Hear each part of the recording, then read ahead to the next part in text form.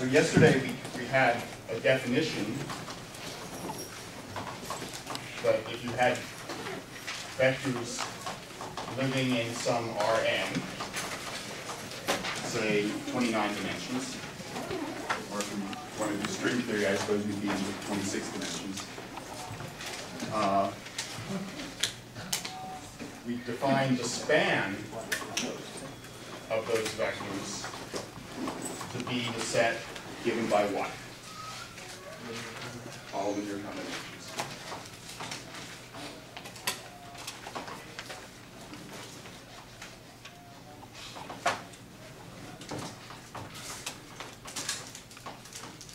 So remember, we had a picture that you could take. Of course, I can't draw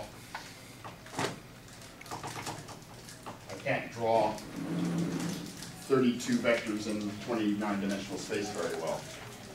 So strategically, I'll draw this as what you think is a two-dimensional plane, but that's only because your eyesight is failing. So what do? You take scalars times the various vectors,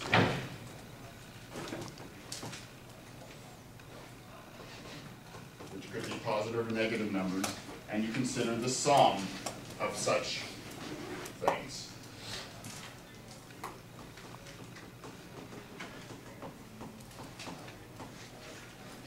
That's what linear combinations are. And what do we say is true about this collection of vectors? It's a subspace of Rn. Forms a subspace. Okay? So that's what I want to prove officially today. For starters, span of V1 to Vk. So by the way, this is short for proposition. You get to learn all sorts of arcane words that philosophers like, right? Like lemma and theorem and proposition. There's a hierarchy of things that are true in mathematics. Generally, the hierarchy is that a lemma is something that's not so interesting in and of itself, but it gets used to do something that's interesting. A proposition is a middle-of-the-road theorem, but nothing that anybody wants to say is one of the most important things you're ever going to learn. And then theorems are things that are more noteworthy, that are true statements that we're going to prove. So a proposition is like middleweight. This is practice, but it's not earth-shattering.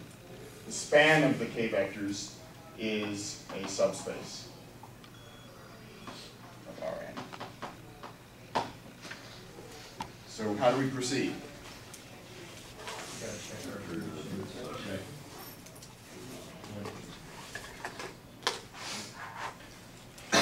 Got to check the three conditions. Namely, Zero vectors, remember. so proof. So the first thing you ask yourself is 0 in this thing. And so that I'm not going to keep writing it over and over again. Let's call it V, capital V, this thing. So you ask yourself, is 0 in V? Yes. Yes. Okay. Why? Because if you take the scalar 0, All the scalars. All the scalars. Choose all the C's to be 0, then C1 V1 plus C2 V2. So I'm being very pedantic here. Is 0 V1s plus 0 V2s plus up to 0 VKs, and we said that 0 times any vector is 0, and 0 vector plus 0 vector is vector. Okay. So the standard, we're adding all of them. We're adding all of the vectors. When you do a linear combination, you have scalars for every single vector. Now, typically, if some of them are 0, you just don't bother writing those down in real life. Okay, 2. What's next? Must be closed. Closed on scalar multiplication. Closed under scalar multiplication. Is V closed under scalar multiplication? So what do I have to do to decide that? You have to really do much of anything. So if you make C anything, then Say for all You scalars. still have to write out, remember I said Yeah, yesterday, yeah. these are not difficult arguments, but you still have to practice writing them. Okay, if you make like t times c plus. Well, hang on. What do I have to start with? Choose a vector. A vector That's that's in in the subspace. Right. Okay. So choose, what do you want to call the vector? QVI. No, don't do that, because they, X. x, okay, or v is okay, but let's choose x and v, and a scalar, c, and what do you have to decide? If X times C is a number of V. Is cx likewise in v. Okay? So what does it mean to say x is in v? It means A linear combination of v1 to vk. So there are scalars, c1 to ck, so that x is that linear combination, right? So you can say for some c1 to ck, x is this. And then the next obvious thing is, Another scalar c. so I have my scalar c, I want cx, so cx is c times this mess.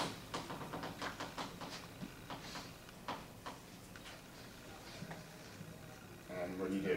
distribute. Distribute.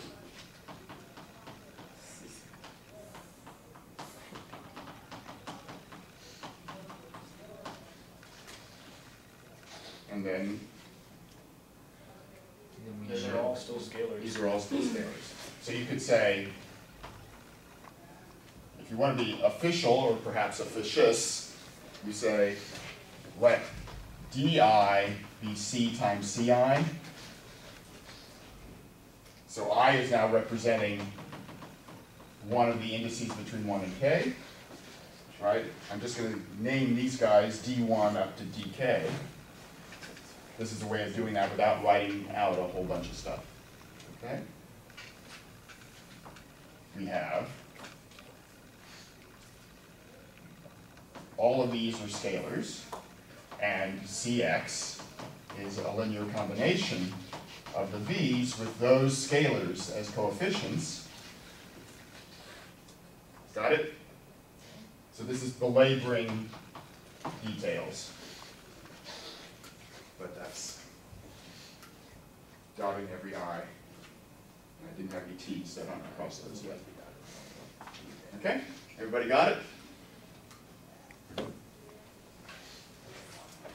Last, but not least, under addition. So ask yourself, is V closed under addition? So what do I have to do now? Have to choose two vectors. I have to choose two vectors. So choose x and y in V and ask yourself, is x plus y in V?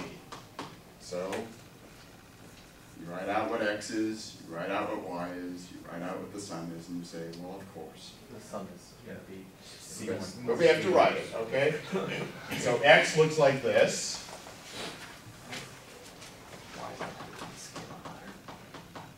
And this is like what we talked about yesterday when Russell asked me about it in the case when we did two of them.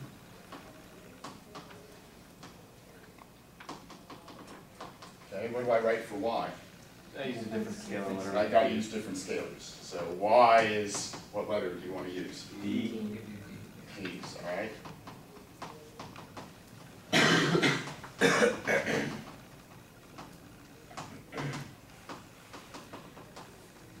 And then Add them together add them together. and factor your vectors together so you get C1 plus D1. Yeah, so there's a bunch of steps here, right? And officially, we should put in some of the steps. To be very honest, I'm not going to make you do very many arguments like this in the course of this course, but you will have to do some. So make sure you know how to do them. So you want to write the sum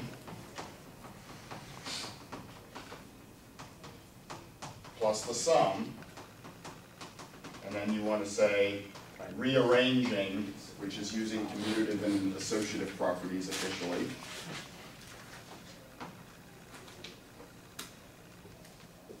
You put all the V1s together, you put all the V2s together, you put all the VKs together, you see x plus y is what? C1 plus D1. How many V1s? C1 plus D1. C1 plus D1. How many V2s? C2 plus D2. And so on up to CK plus DK. And then what do you do to be official again? You do like E sub I equals Right. C sub I plus So letting, I won't use E for reasons you're going to see later today. What letter can I use? no. T sub I, so I'll have a T to cross. It doesn't look like it.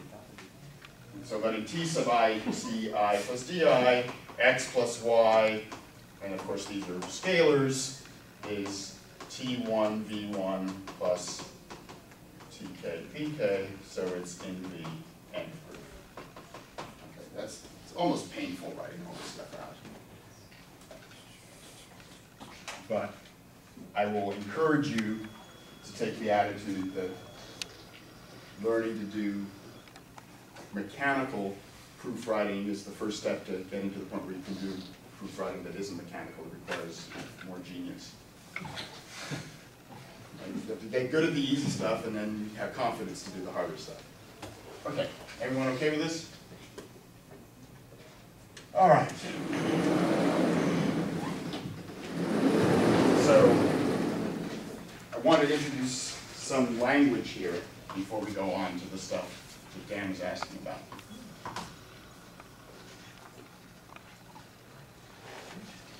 What do you, suppose you took, this is why I didn't want to use the letter E. Suppose you took a vector E1, which was 1 in the first slot and 0 everywhere else.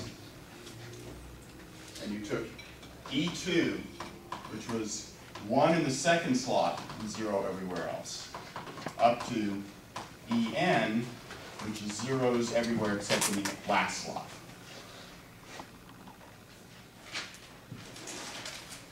Any guess what their span should be?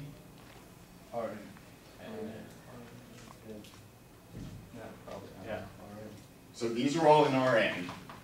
I should make that clear. There's n of them, 1 for each slot in the vector.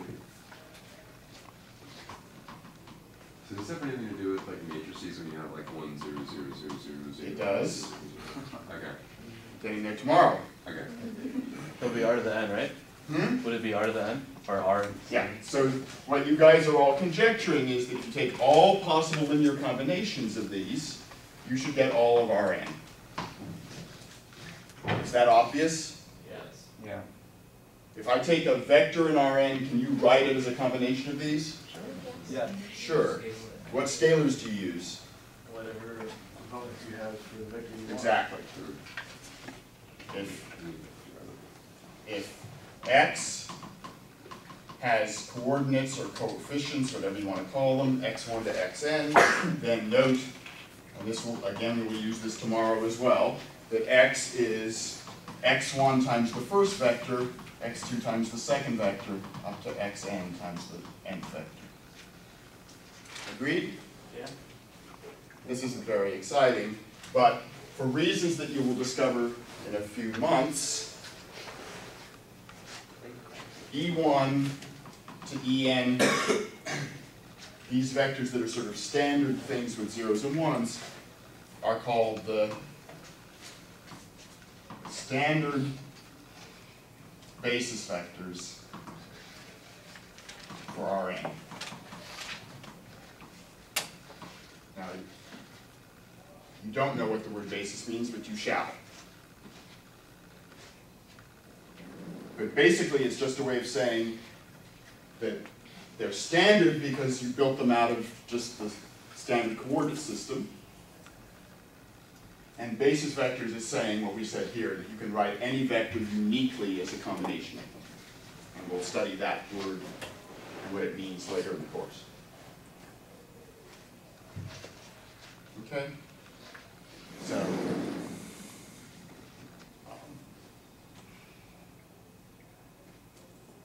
comment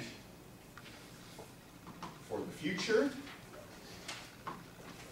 Suppose you had x.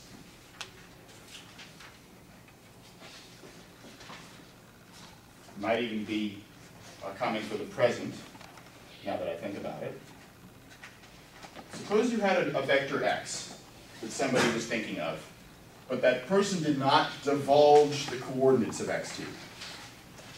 This happens in physics actually quite a bit, where you have some vector that has physical meaning, but you aren't given it in terms of numbers for coordinates. How would you recover the coordinates of x? How could you figure out x1 to xn using these guys? So you have no numbers at vector at all?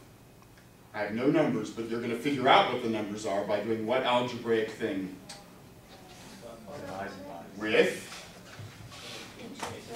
With these standard basis vectors. If you take x and you dot it with E1, what does that give you? First component system. Oh, I get what you're saying. Do you see it? Yeah. Right? What's the formula for dot product? You take this vector and this vector, you line them up, and you multiply corresponding things and add. So what do you get? You get x1 times 1 plus x2 times 0 plus x3 times 0 and so on. What do you get? x1. So by projecting your vector on the standard basis vectors, you figure out what the coordinates of your vector are.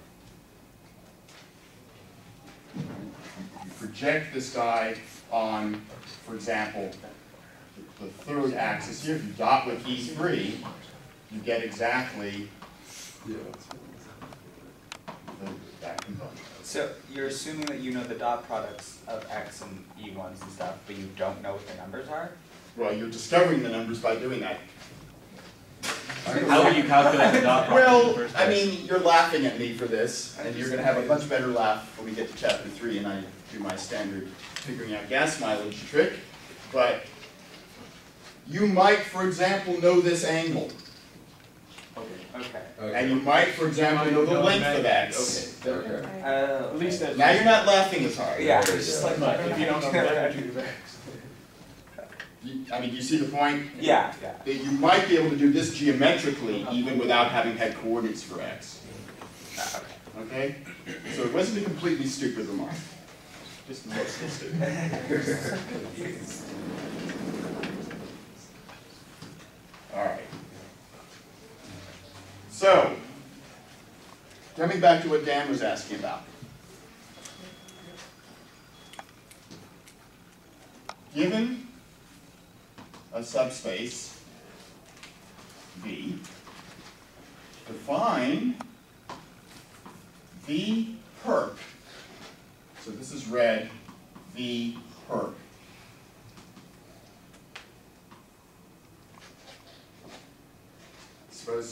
I suppose it's the perp that the cops are looking for or something. So what, the perp is shorthand for perpendicular. If we were being consistent, we would call it V orth. But no one does. Everyone calls it V perp. What do you think V perp should be? It should be all the vectors that are perpendicular to V.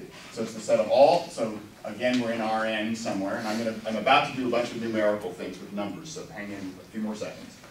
X in Rn, such that x dot v is 0. But here's the crucial thing you have to include in your definition. It has to be orthogonal to every vector in V. So for example, suppose I took the x1, x2 plane to be V, and I'm sitting in R3 here. What do you think V perp should be? Everything that is just a component in R3. Say again? So everything that has only a third component. Okay, namely, Every scalar multiple of E3. right. So do you all agree with Matthias that feels like what should be V perp? Only vectors in the third direction are going to be orthogonal to everybody in this plane. You can imagine spinning around a wheel here, and you have to be orthogonal to all of these guys on that pinwheel. So that leaves you only the axle of the pinwheel. Okay? Now suppose we were in R4. So my picture skills are lacking at this point. So schematically, you could think of R4 as having an R2 here and an R2 here. Or you could think of R4 as having an R2 that's in the x1, x2 direction. And schematically, you could take an orthogonal R2 and notice I'm drawing this so they're intersecting only at the origin. No, that's a windmill. So here's the x1, x2 plane, and there's the x3, x4 plane. But they don't intersect except for. So this is x1, x2 here, Really little bow ties. And this is- floating around in space. x3, You can move on x4. wherever you want. Schematic. This also has other more unfortunate associations for people far older than you, which is not my illusion or preference to make any reference to it at all. But anyway, what do you think the perp of the x1, x2 plane should be It'd be a in R4? plane. The other ones. Yeah. It's a line. No, It's like that one. No, It's it's that So we're in plane. R4 It's now. actually R4. It's your red plane. There's a whole plane that's perpendicular. It's a whole plane now. Right? All the vectors that are orthogonal to everybody that has coordinates here, right? The x1, x2 plane looks like this. What vector is going to be, where star means it can be any real number. Okay. What vector is going to be orthogonal to all of those, intuitively anyway? 0, 0, 0, 0, star, star, anything in those slots. Okay. So that's going to put you in this part of the space. That is interesting. So in this picture, analogously, if I had, this is again purely schematic, and when my 4D blackboard comes in from back order, I'll be able to do better. This is the R2 that we're talking about, and the orthogonal R2 is the red one. With 5-dimensional chalk then? Right. Oh my God. 6, actually. Does it have more colors that we can't see? Of course. Okay. So V perp here should be all vectors that have zeros there and whatever is there. All right, so I'm going to do some very concrete numerical examples for you in a second, but what do you think I want to state is true about V perp? It's the number of dimensions. We aren't using that word for anything official. Is it n minus? No, no, no. That's not what I want to say. It's a subspace. It's a subspace. Okay. Sure. The word dimension shall be Eliminate. coming up in later chapters. So the proposition here is V perp is again a subspace.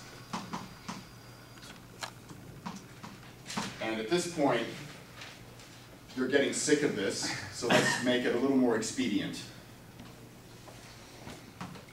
Maybe we can fit it in this much room. Oh, man. Is 0 in there? Yes. 0 is perpendicular to all vectors. 0 is perpendicular to everybody. And parallel. So in particular, it's perpendicular to everybody in V. So 1, 0 dot V is 0 for all V in V. Check. 2. Scalars. You're just, If X is in V perp,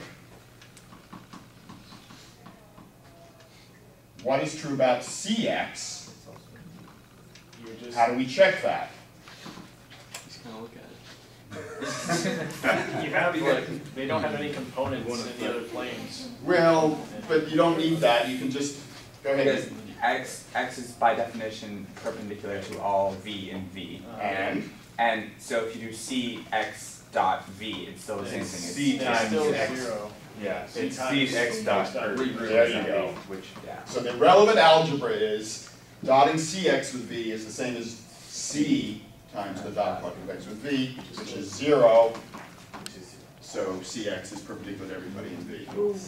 All V. Okay, last one. If X and Y are both in V perp, is X plus Y.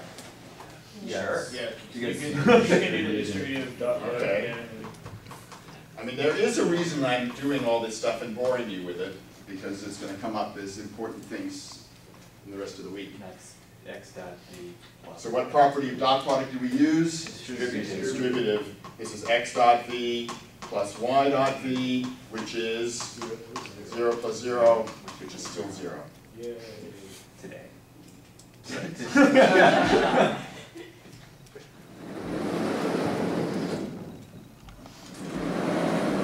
All right. So I promised you numbers. Let's have some numbers. We have like 3, 7, and 9. Those are all the numbers I need today. If you really want 3, 7, and 9, we can do those. I was planning to use some more convenient numbers. Such as 0 and 2, but I mean, come on. Close. Clearly, some of There's 1 0. Just do 0. Let's put ourselves in R3, so we're not drawing any more crazy pictures. And let's ask ourselves, what is the span of the vector 1, negative 1, 1? What does that look like to you? A line.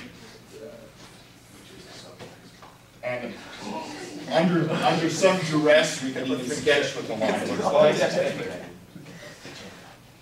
Right? Again, I don't insist on drawing things to scale, but we could sort of get one unit this way, 1 unit up, and get some vector that looks like that. And so what's the span going to look like? All scalar multiples, so it's that line. All right, so you can probably guess what I'm going to ask. No, we know what the subset is. What is the perp of this? Negative 1, 1, negative 1. No, No. It's the It's plane the whole plane. that's perpendicular, or that is orthogonal. So the perp of this, Higher place. It's also a subspace. yeah, you're probably It's going to all call of for our Bowen. everything. Wait, isn't it any plane that that line is in? No. No, because if the line is in the plane, for example, if I took the line in this plane, Yeah. it's not orthogonal to vectors along itself. Yeah. Right, but it's orthogonal to every other vector. No. Isn't it not? It's orthogonal to the plane. No, if I take a plane and I take this vector, it's orthogonal only to those guys in the plane. It's not orthogonal to the other vectors in that plane. Right. Oh, yeah, I don't know what else. Yeah, I'm not sure. Which is normal vector. So this is the set of vectors in R3 that are orthogonal to every vector in this span. So what determines being orthogonal to every vector in this span? Just being orthogonal to that single vector is good enough. Right. Because all the other vectors are scalar multiples of it. So what do we have here? We have a linear equation, and this course, after all, is going to be to some extent about understanding solutions of systems of linear equations. Right? This is the set of x's in R3 that satisfy the equation x1 minus x2 plus x3 is 0. So this is, I'm going to mention even now, one of the major themes of the whole year course. This is describing a plane, you guys are all telling me, namely a plane that looks something like this, maybe? Goes on forever. This is giving an equation for the plane.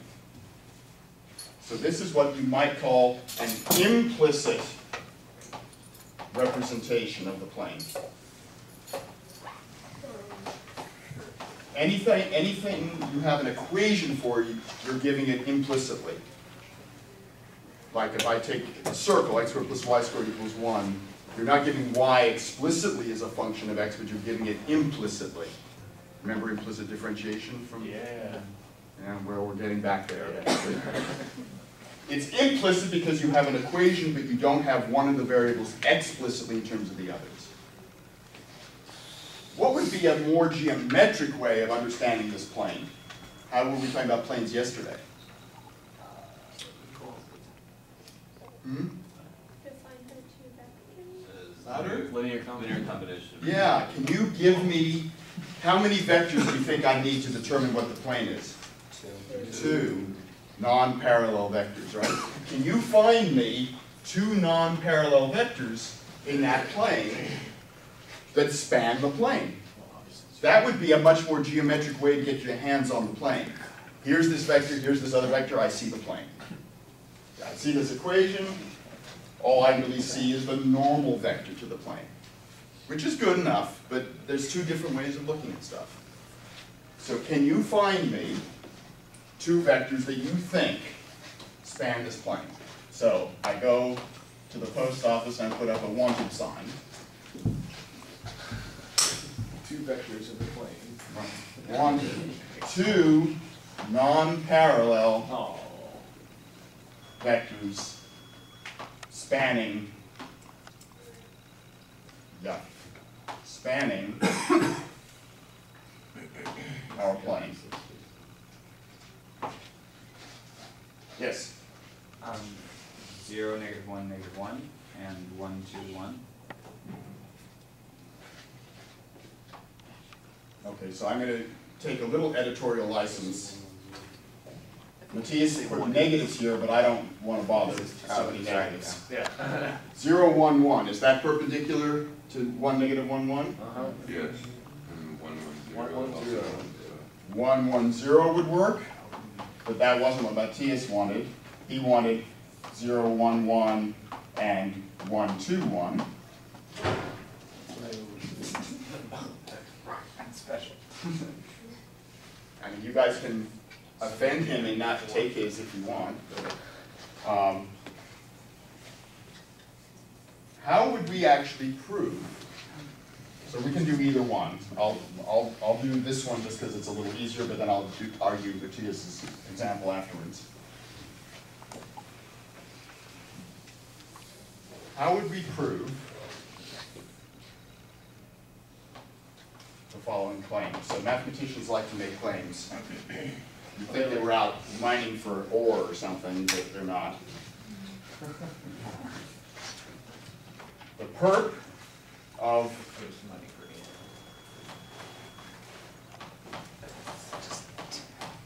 the span of 1, -1, 1 is the span of the two vectors 1, 1, 0 and 0, 1, 1. How would you prove, so this is something you're going to get more used to doing in homework as well. How would you prove two sets are equal? Prove that they're contained in each other. Subsets of each other. Good. So if you have a set and another set, recall that it means to say x is a subset of y means that you have a Venn diagram that looks something like this. So to say x is a subset of y is to say that if x is an element of x, then what must be true? X is an element of y. It must belong to y as well. And to show two sets are equal, the easiest way often to do it is to show that each is a subset of the other.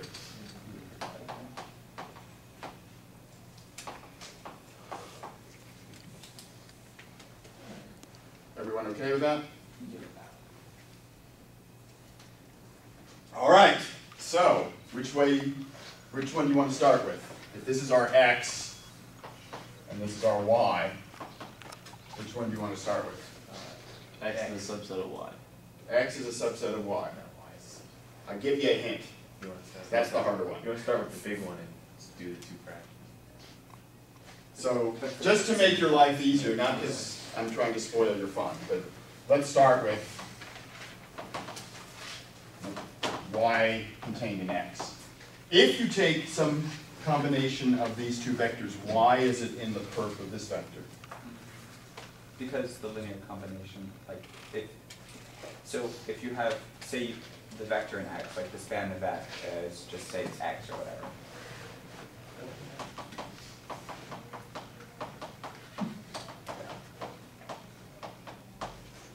Right, and then the other one is y. So this span. No, well, okay, what do I have to check to see that this vector is in the perp of this? You just have the dot product, yeah. You guys see that? All I have to do is check that that vector x satisfies this equation. Right? That, if I dot with this vector and I get 0, that means x is orthogonal to this vector, hence to any scalar multiple of it. So it's orthogonal to everybody in the line. How do I see that this is 0? You can use the distributive property of vectors and That's presumably how we made up these vectors, right? Yeah. Was so that their dot products would be 0 with this guy. Does anyone recognize, say, a homework problem that's due tomorrow? yeah. Jonathan, I didn't hear you. Oh, I said no. I know, I didn't hear you.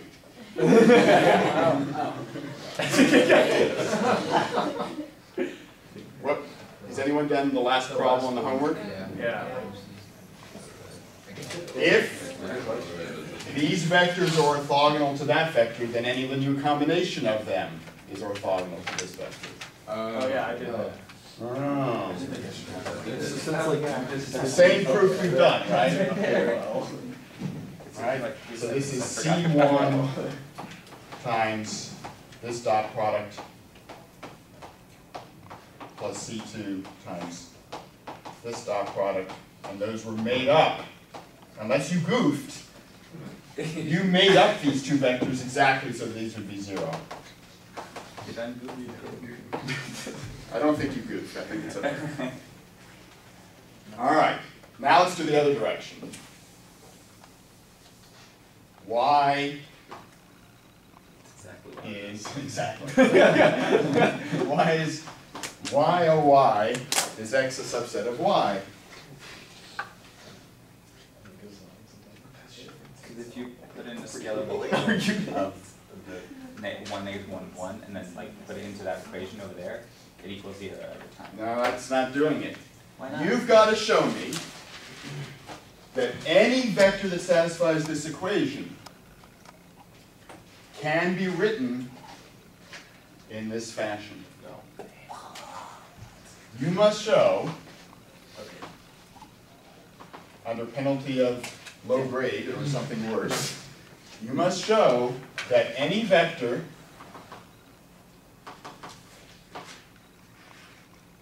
that is perpendicular to 1, negative 1, 1, so I'm going to choose to write it in terms of this equation,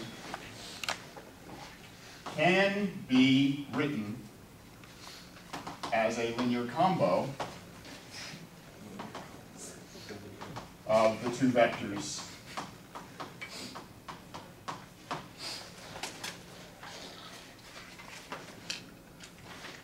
What's the word after the vector x? satisfying?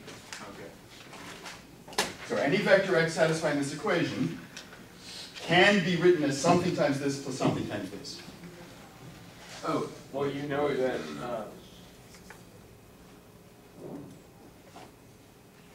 does it have something to do with the e's? It could, it doesn't have to. Really, I want you to think about this equation. Let's write out yes. X and, 1 we have is x. 1 equals x. Okay. Let's write out the Then x. what? Something. Yeah, you're on the right track. So would it, never mind. Let's write out the x we have on that 100 for that. Let's distribute the c's and like write it out as a vector. Well, like c1 plus c2. Ah, okay. Okay, very cool. So Matthew wants me to sort of work backwards. He's saying any linear combination would be of the form C1. What's the second coordinate? C1 plus C2. And C2. All right, but be careful not to go, all right, now what? Now we can plug that into the above equation. Why not? No, all you're doing is checking that this satisfies that, which we already knew. But you're very close. You know that. You're trying to tell me, given x, Oh, God. what are the C1 and C2 that will give me x when I take C1 of these plus C2 of these? So like C1 equals. So you know x, it's got coordinates x1, x2, x3. So like set each of those equal, so that like C1 equals x1, C1 plus C2 equals It's like- negative x2. Well, better, you're very close. So set C1 equal to x1, and what should C2 be? X3. X3. And then you have to prove that the last one. Then let's just ask, what's C1 times 1, 1, 0 plus C2 times 0, 1, 1? Well, it's x1 times 1, 1, 0 plus x3 times 0, 1, 1. And let's ask, is this x? So is this Oh, equal because x x minus minus x2 x2. plus x3? So what do you get when you put this stuff together? How many in the first slot? X1. Let me put it here where you can see it. x1, maybe you can't see it. Plus x3. x1 plus x3, Which is Equals minus x2. x. and then x3. Is that x? Yeah. Funny. It's x, What? because X1 plus x satisfies this equation, which tells you, as Matthew said earlier, x1 plus x2 equals x2 equals x1 plus x3. So this is x. Bingo. Wait. I'm going to do it a different way for those of you who aren't as tricky as these guys were. Go ahead. So x1 plus x3 equals x2, right? Mm-hmm. Do we not want the second row of that last bracket you wrote to be negative x2? We want it to be positive. No, you know, because the Solve for x2 here. The Right. components. Right, so so if you rewrote that last thing, it'd be x1, x2, and x3. Not Right, x1, which is what negative. you wanted. Which is what You wanted x to be... is actually positive x2. The equation. Oh, is the not equation is positive. negative, but the Right, actual but the actual X is x1, Okay, x2, x3. okay, gotcha, That's gotcha. okay. All right, so for those of you, I'm going to do this for just like 1 minute and then we're done. For those of you who don't think that was something you would have thought to do, although I think it was very clever, let's just take this equation. And this is going to be an algorithm that you will be a master of when we get to chapter 4. I know.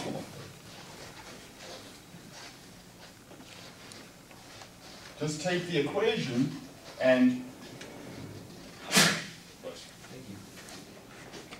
alternative solution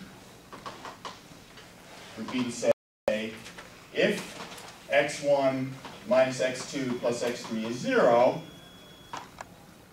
then I'm going to solve for x1 just instead of x2, but it's the same idea. x1 is what? x2 minus x3. So any x satisfying this can be written in the form. Oh, okay. This is really very equivalent, not as clever. X2 minus x2 minus x3, x2, and x3. Now, what can you think to do with this? You can split it up into two. You can split it up. It's a certain number of x2s in each slot, plus a certain number of x3s in each slot. Fill in the vectors for me. 1, 1, 0, negative 1, 0, 1. So close and yet so far. what can I do with this vector if I want, so 1, 1, 0 is good, Yeah, you know but that's what, can you figure out algebraically how to write this vector in terms of these two vectors? Yeah. One minus one plus one. It's 0, 1, 1, minus 1, 1, It's 0. the second one minus the first one, right? It's 0, 1, 1 minus 1, 1, 0. Everybody agree? Yes. But now you can redistribute. How many of these do I have altogether? I have x2 of them Minus x. minus x3 of them. Just that's one. Plus X3. x3 times the second. So this is an alternative way of doing the problem.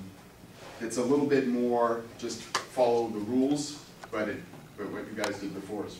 Notice it's not the same formula, because here I'm using x2 and x3 as my variables, and there I was using x1 and x3.